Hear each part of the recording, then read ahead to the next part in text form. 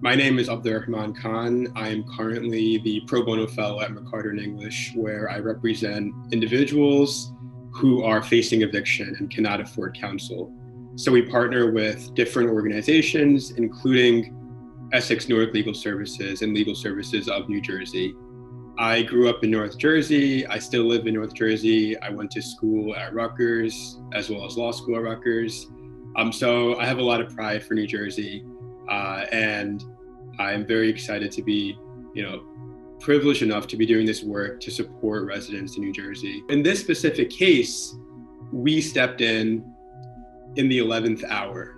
I picked up the case and I met with the client.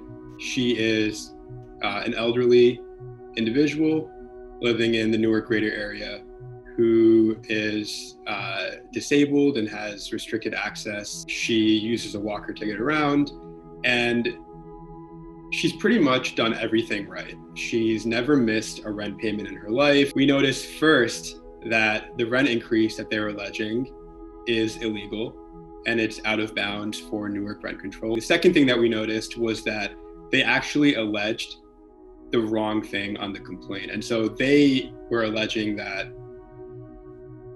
she was not paying her rent, which, they created their own indebtedness. But what they were really trying to get at was that she refused to acknowledge the rent increase, which is a separate cause of action. And so the complaint really should have gotten dismissed.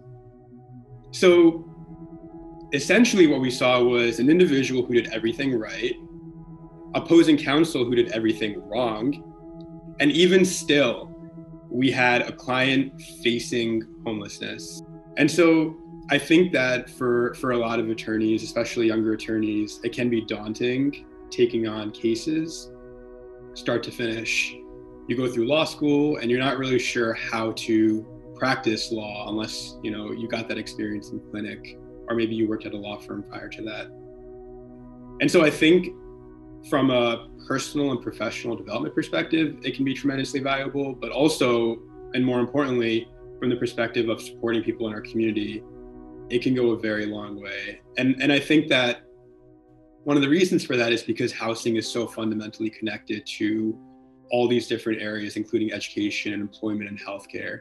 And so if you are able to help someone stabilize their housing, you're also helping someone keep their job. You're helping, their children, for example, stay in school and not have long-term behavioral issues.